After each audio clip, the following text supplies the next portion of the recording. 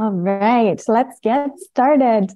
I want to send a warm welcome and a big thank you for joining us for this webinar that is being brought to you by the Digital Innovation and Leadership Initiative. This initiative is in partnership with the Digital Supercluster and supported by the federal government of Canada. And it has actually been co-created with industry and academia to help organizations and individuals build capacity for digital transformation.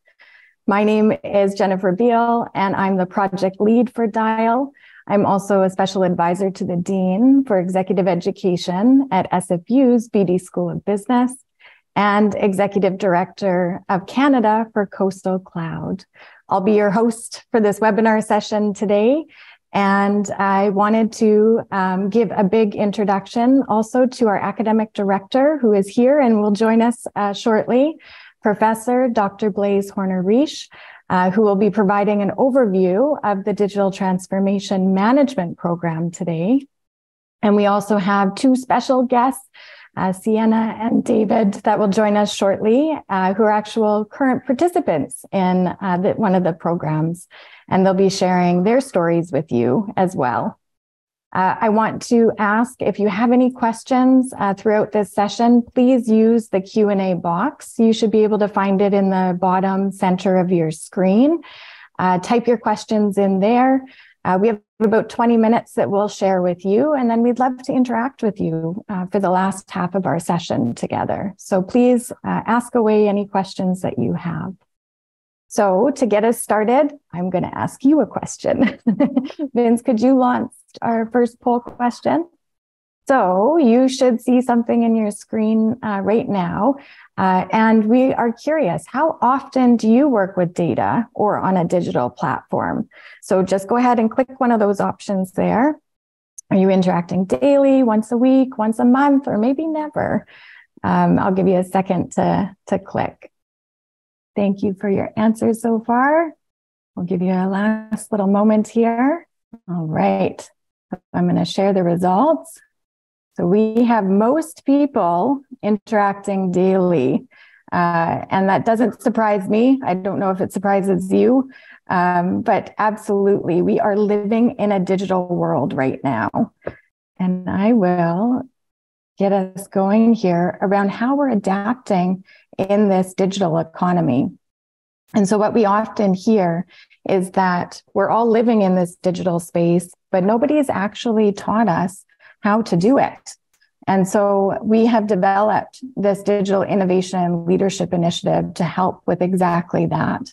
And what we like to say is we're turning up the dial on digital transformation and both helping individuals and organizations really adapt and thrive in this environment that we find ourselves in now. So what is the DIAL Initiative? Well, the DIAL Initiative provides an innovative and responsive solution across Canada. And what we're trying to do is engage with individuals because we know it's the people who have ideas that drive this innovation forward. And we want to help them develop the knowledge and skills to be able to advance their careers and also help these companies with new ideas. It is really trying to keep Canada competitive in this digital economy because we know it spans the globe. And so we have different levels of competition we're now engaging in. And we need to accelerate economic growth. And by doing so, we're creating new jobs in this space as well. So we have been working together with partners. There's a large consortium of partners, over 40 plus, where we have for-profit, not-for-profit, different academic, as well as different equity partnerships that are coming together that are trying to understand how we're creating a solution for Canada. We are about halfway through our initiative and have promised to engage over 1,000 people that will participate in skilling programs to help them on this journey.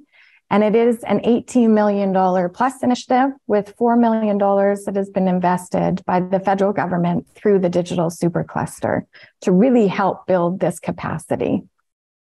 So this slide here gives you just a snapshot of some of those partners that we've been engaged with to co-create this solution. And I was looking at the registration list and I see some of our partners in the audience. So thank you for joining us. We have lots of different representation from different industries and sectors, as well as different sizes of organizations that are engaged in this initiative with us. So how to get involved as an individual? I wanted to take a moment to explain a little bit around the different pathways that we have to get involved. So if you go to the left-hand side of this slide, you'll see that you can be coming out of post-secondary. So you could be a recent graduate. You might be coming through a partner that we have, such as our Equity, Diversity, and Inclusion partners, perhaps coming from the First Nations Technology Council, or maybe you are a veteran coming in from With You, With Me. Or perhaps you have just immigrated into Canada and want to get involved and might be coming through one of our partners like the Immigrant Employment Council of BC. So lots of different ways to get involved through some associations you already might be connected to. And then we also have folks coming from a transition. Maybe they're coming from a different industry like forestry or fishery or what have you, and looking for a new career path. And so those are also coming in to our digital skilling opportunities. And then if you take a look at the right-hand side, we also have partners and participants that are already employed at a company, but maybe they've been tapped on the shoulder. They're doing more digital work these days, and they're looking to also develop their skill set. So we have large, small, medium, for-profit, not-for-profit, different partners that are coming in and supporting their employees to upskill and learn these new digital ways of working. So I'm going to explain a bit more about the digital skilling opportunities. And maybe, Vince, if you could launch our next poll question here. I'm curious, for the people that are in the room with us today, what kind of business unit are you currently working in? So you should see a poll question coming up. So are you in accounting, finance, maybe HR, maybe you're in IT, marketing, sales, operations, or maybe something we didn't think about. So there's another there as well. I'll give you a moment to answer here. All right, I will end the poll and share the results back with you. So you'll see we have a lot coming in from operations, but we do have a spread, most part across the board here. And this is what we're finding in our environment right now. All different types of business units are engaging in digital transformation. And so it isn't necessarily just IT, which I think a lot of people associate when you hear digital transformation. Oh, that's the IT department that will do that. Well, it's not anymore. It really is across all these different units that now need to work together in different ways. And so we've developed 2 different programs to help people upskill, but also engage with different functional roles within their business. So if you launch the next question there, Vince, I'm curious if there's anybody in the audience that's managing a team. All right, I'll give you a second. So are you managing a team? Yes or no? I will share the results with you. So we have some managing a team, but others that are not. And really, this is one of the key ways that you can differentiate between what program might be right for you. So if you said, yes, I am managing a team, we have a program for leaders called Digital Transformation Leadership. And this is really to help you create and evaluate your stage of digital transformation within your business unit or your team for your company. And what we do is we help you engage with others across different industries to learn what they're doing right now to push their projects forward. So really, if you're managing a team, it's that digital transformation leadership program that would be a good fit. If you are not managing a team and you're perhaps an individual contributor within a company, we often hear project managers, analysts, programmers, developers, solution architects. There's lots of different job titles, but if you're one of those individuals, this is the right webinar and program option for you in the Digital Transformation Management program. And so we wanted to take a little bit of time to share about these programs that you can engage in this initiative. And so if you are one of the leaders, we actually have a webinar coming up on February 7th that will do a deeper dive, and you can talk to some program participants. So you could take a picture of the QR code if you're interested there, if you're managing a team and want to learn more about that opportunity. And for others, we have our Digital Transformation Management Program. And I'd like to welcome Dr. Blaise Horner-Riche, our Academic Director, who's going to explain a little bit more about this program option. So Blaise, over to you. Welcome, everyone, and thanks so much for joining us today. The Digital Transformation Management Program is for, as Jen said, early to mid-career individuals, consultants, business systems analysts, business analysts, individual contributors within an organization who are going to be involved in digital transformation, because it's you folks who move digital transformation forward, not just the technology folks, but all people in operations and different business units. So this is an 18-week virtual program. So it's faculty-led. So we'll have 3 faculty, and I'll introduce those in a moment. They will lead different modules in this 18 weeks. There'll be a module every week. And then 3 times in the program, there'll be peer learning sessions where the whole class gets together.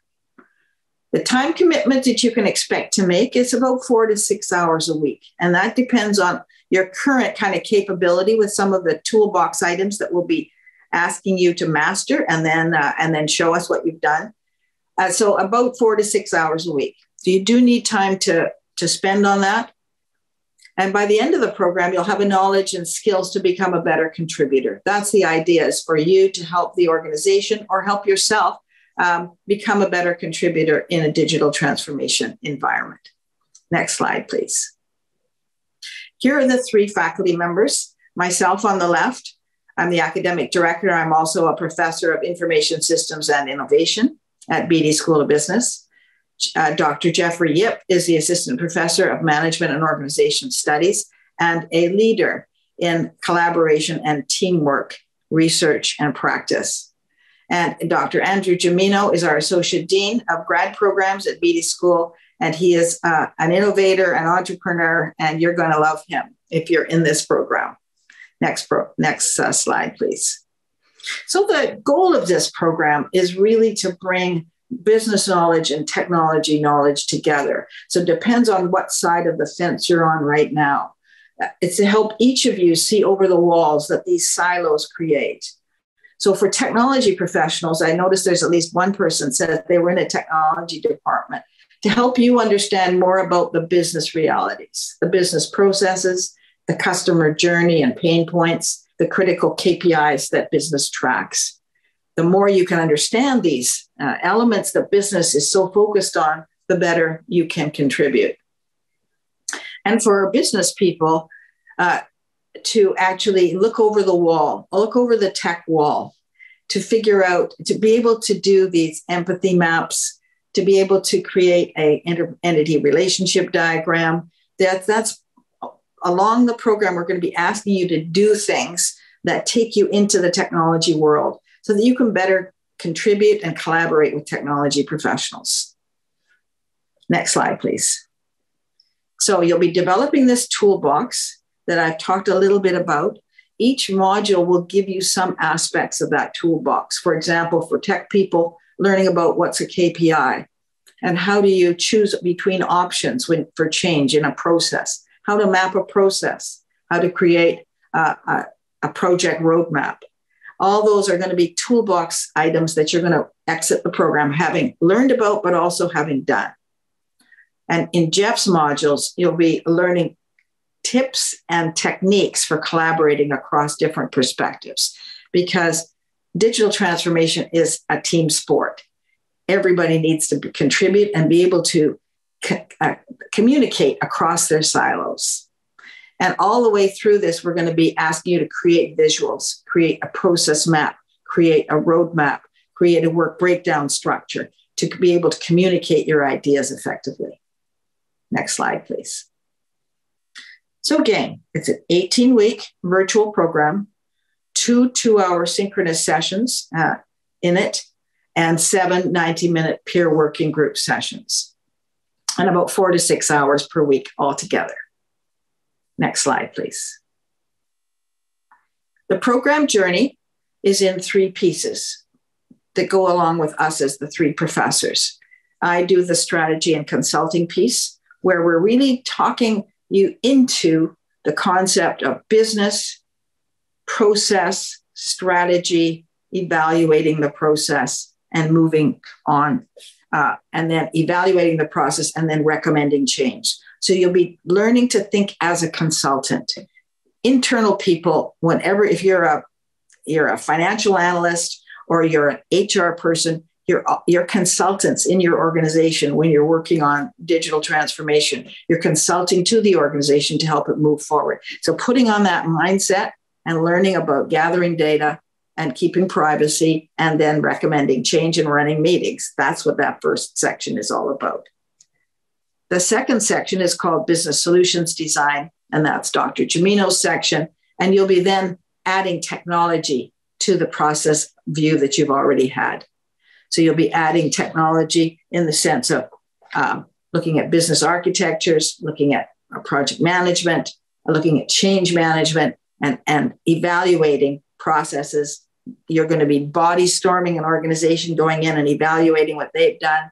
And then you're going to be creating some ideas for change that now involve technology. And all across all of those modules, Dr. Yip is going to be giving you tips and tricks about teaming and collaboration, building trust, gaining perspective, coaching others and yourself, and being accountable, which is all good for your organization, but also for you in your career. So the weekly rhythm for a student in this course is every week you have online modules will be opened. So the Monday, Tuesday, Wednesday to review those modules.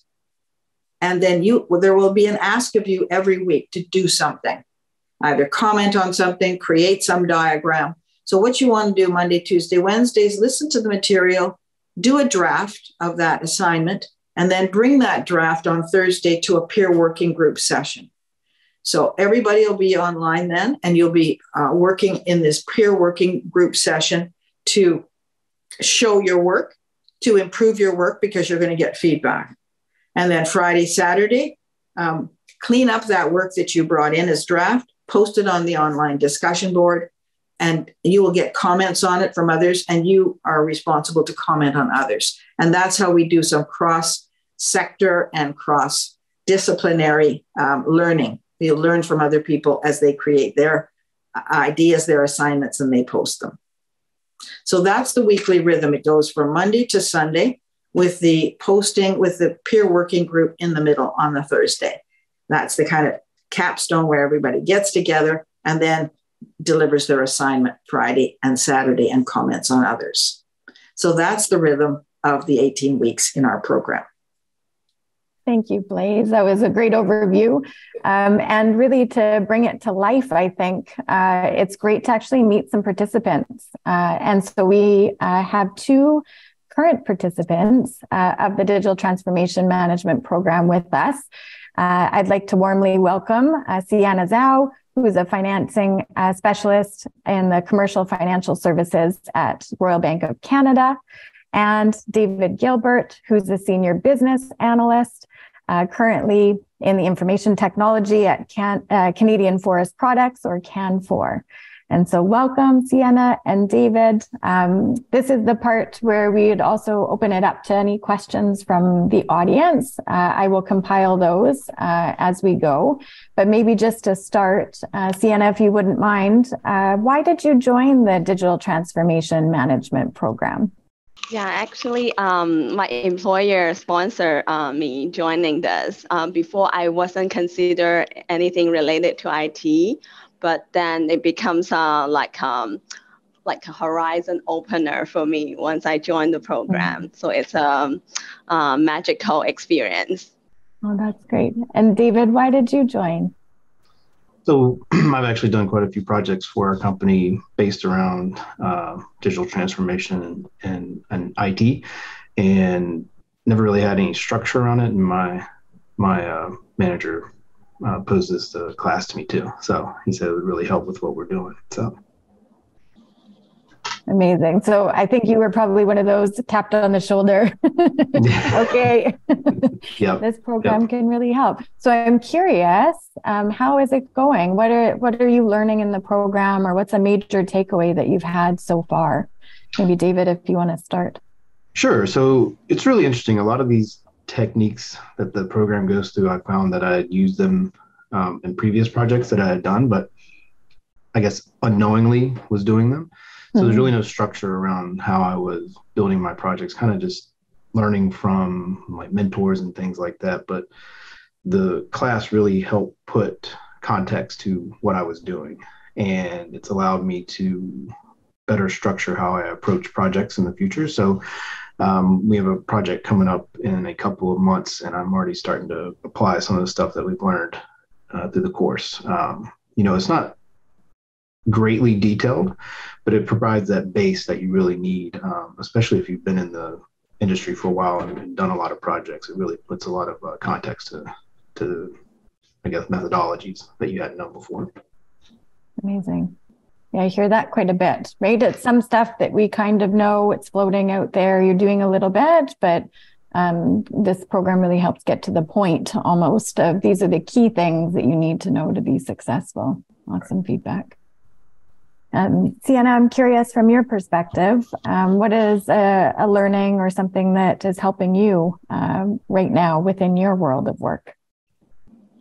Yeah, it's like very beneficial in terms of first, like the business consulting hat to put on. Mm-hmm. So, and actually I changed my, how do I say, how I view this daily job, like how can I improve as an internal consultant perspective. And then of course it's how people change the technology. So in terms of how to get over the hurdles, and then how to get the team to engage, and then coming from a human perspective, that's really helpful too. And these are all transferable to day-to-day job. Good point. And I'm curious, maybe just to pick up on the day-to-day job piece, maybe explain a little bit about how you're using this in your work. I know, Sienna, you shared a little bit about the context and your role and interacting through different business units and some of the projects that might be coming your way. And so just, wondering how you're applying it in your work. Yeah, so before we had a system, like rollout system in my previous job, and then that was before learning this whole thing. But then after this DTM program, it put me into a different thinking mindset to say, that's how the steps I actually was taking and how much more I could do potentially to help. And with my company right now, it's adopting the Salesforce 360 system. So it will help for me to analyze it a little bit more in depth, and then thinking about the whole picture and how to get the team engaged and how to share best practices, anything that we can suggest in the advice to optimize change to actually make the process simpler, faster, and better. And then with the potential that we have purchased HSBC, and then everything is still finalized from one bank to push the technology system to a different bank, then there's a huge project, and it's gonna be 2 to 3 years. That's the timeline. So we're thinking of rolling out. So how can I play a role in it? So that the whole DTM program give me a new perspective, and how can I help the team, and how to be a really good contributor when organization is switching system, when people are adopting, and then if there's any hurdle coming along, how do we get everyone engaged and get them to share their perspective, yet understand in a personable way and encourage them daily how to celebrate small wins and one step at a time to move it forward. I think it's really a tremendous experience and learning journey for me. Well, that's great perspective. And I think probably a lot of people could relate with how many systems and different things that we have to use these days. And really, it is that human piece that you mentioned, right? To be able to understand how to engage and collaborate with others to make it work and go through some of those changes. So thank you. We had a question come in, maybe David, if you're willing. How do you feel about participating in the program while working? And any advice or recommendations you might have to be successful in balancing? Sure. So I do quite a bit of traveling for work. So I'm on the road with my laptop, and I never really had any time constraints. We're pretty busy most of the time, and I was able to work on the modules at the end of my work day and not really have to, I guess, dedicate a lot of time on a single day. So you're not using your whole Saturday or whole Sunday to do anything. The layout is very, I guess, not easy, but it's laid back. The lectures that you get to watch are between 30 minutes and an hour, so those are not long at all. And then you can download the slides to help you with your project. So for me, it was not difficult at all. I was able to find time for everything. I think I turned in one assignment late, and the professors were really accommodating to that. So, if you do run into issues, just communicate with the professors and they'll work with you. So. Good point. I saw you nodding a little bit, Sienna, but curious kind of your perspective. How did you balance working and being engaged in the program? I have to pay really good attribute to my teammate David, even though I'm from Vancouver and he's from South Carolina, and we have another teammate that's from Toronto too. We have different location, different time zone, but we still manage to get our project done efficiently and effectively. And then you'll be amazed through this program how many people and from different companies, industry, or even country background you get into, and then they are so open and then so flexible, and then we just build a team together to work this together. Good point. And maybe if we can touch on that a little bit too. I didn't realize that you were both part of the same group until we met and we were starting to chat a little while ago, but maybe if you could explain the dynamic between the individual and then the group work, and then how you're engaging throughout the program. What is that like? So the 18 weeks program, it's the first half is individual work. By we individual put the assignment to a discussion board, and we review the discussion. And learn together. And then the latter part, the last 9 weeks, is group work. So based on the communication and listening, what appetites, that's Dr. Yip's chapter. So he did a survey. So according to that, and then he assigned different groups with people in terms of different expertise. I was so lucky and honored to be assigned with David, and then Akani. So they have business analyst background, so it helped the journey to smoothing a lot. And then with their access to certain software in terms of mapping, and then their perspective of the try and worked method in their work, everything was eye-opening for me. And then I learned a lot through this process. I saw you nodding a bit, David. Just curious if there's anything else you wanted to add. No, that was pretty spot on. The transition from working individually with a group is pretty seamless. One thing I've noticed when I've done online classes before is that there's not a lot of engagement with the attendees or the people taking the class, and that's not the case with this class. We had a lot of engagement, a lot of folks ready to talk about what they've experienced, and you got a whole different wide variety of people taking the class as well. So, you could be partnered up with somebody who has a whole lot of experience and some people just getting into the field. And I think having those different types of aspects really make for a great group environment. So, and like Sienna said, we were able to collaborate really well and schedule our time and dedicate, 1 or 2 hours a week and just roundtable. And, everybody's engaged and they're ready to learn. So it was really good. Feedback. Thank you. I'm curious if we can invite Dr. Blaise Horner-Reich back on. I don't know, Blaise, if you can maybe turn on your camera and mic, but we did have a question around what are the common challenges an organization is going through in terms of digital transformation. You could touch on that if you don't mind. Thank you, Jen. I've written about this, and there's lots of challenges that organizations are facing now with digital transformation.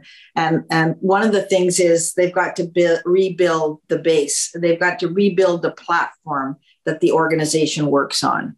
And I think Sienna mentioned Salesforce.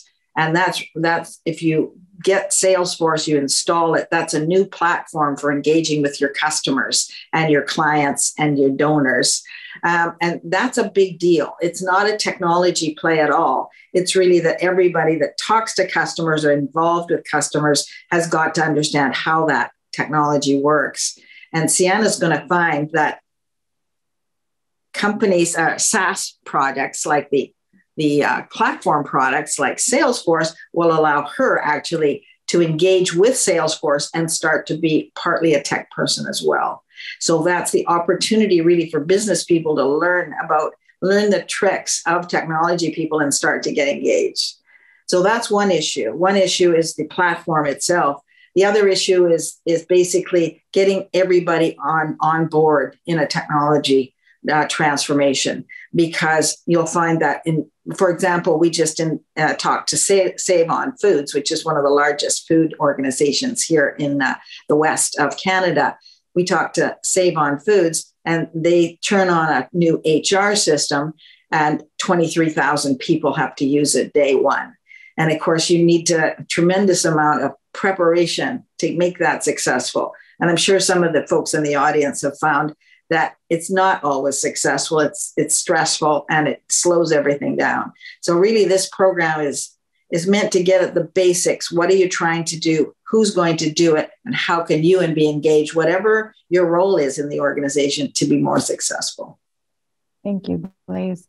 And I couldn't agree more. We have lots of stories, right, that exemplify that, and amazing perspective. And I feel like we're going through it together. You often hear kind of the example of Save On Foods and people bringing those live, right? Like, I'm doing it now. And so we're finding out about a lot of those challenges, and also how people are creating some solutions or options through them, through this program. So love that. The digital transformation is really, really broad in many organizations. They may go at it a business unit at a time or a function at a time, but it really is broad. And that's why folks like Sienna, having her being able to step up and really understand what's behind that tech wall and participate in is so fantastic. Love that. We have a specific question coming in. Do we touch on lean or agile methodologies in the program?